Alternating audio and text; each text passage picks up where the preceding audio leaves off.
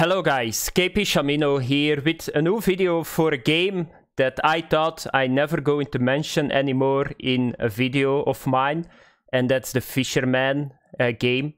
Yeah, but I'm going to mention it again because it seems they are going to do in this and 4 hours we will get a general update and a maintenance.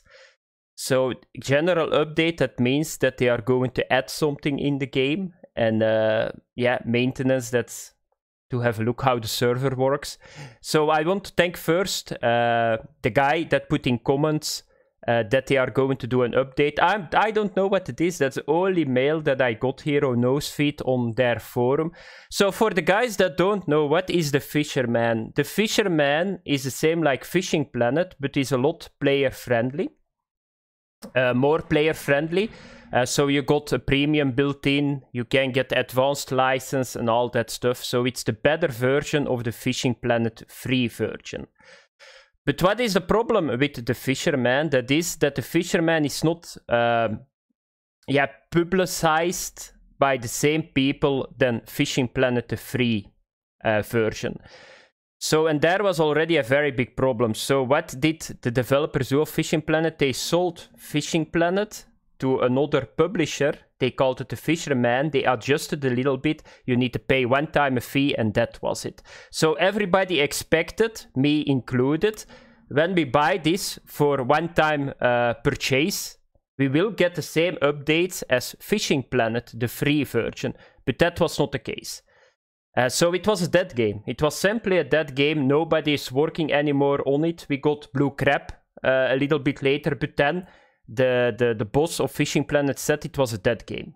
So I expected, okay, they are not going to get anything more. A lot of people were angry about it. I can understand that because you pay money for it. You think you will get the updates.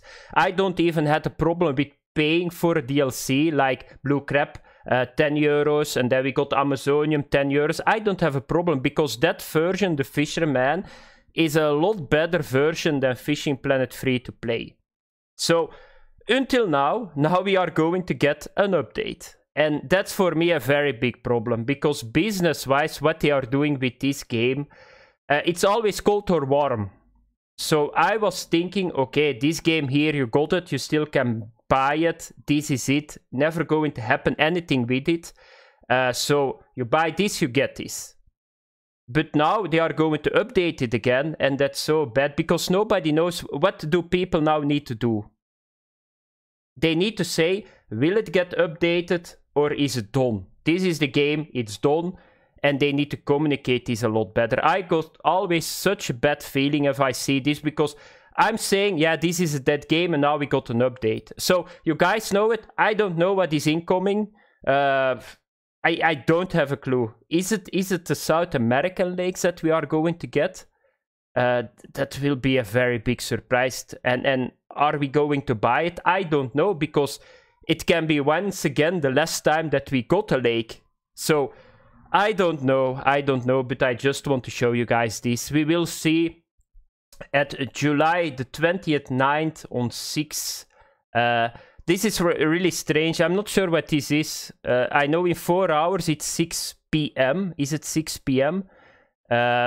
Because otherwise there was already an update, but I don't know. It's today, because yesterday they posted it. So my guess is in 3 and 4 hours we will know it. So if you got that game, have one eye open at it. And yeah, I'm not sure what is going to come, but this is a reminder. So thanks for watching. Have fun. Bye-bye.